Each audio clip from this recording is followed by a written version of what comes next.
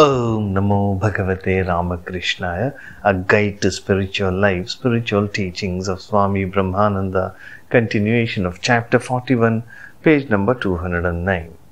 Swami Brahmananda speaks about the nature of bliss. What does man want?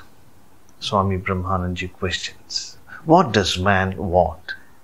Man wants bliss. He runs here, there, and everywhere for bliss, for joy. He plans for it. He strives for it. But does he get bliss? Does he get joy? When he is baffled after many failed attempts, he changes his plan again and again, but to no avail. So his life just ebbs away. His luck is not favorable for procuring bliss.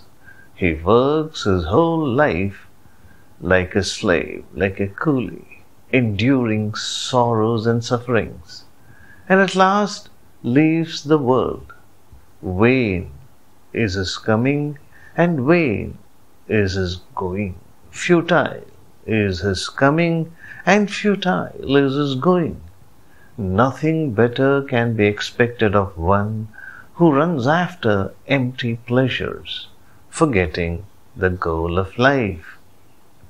If you want real happiness, you will have to sacrifice all worldly pleasures and all attachments to momentary joys and direct your whole mind to God.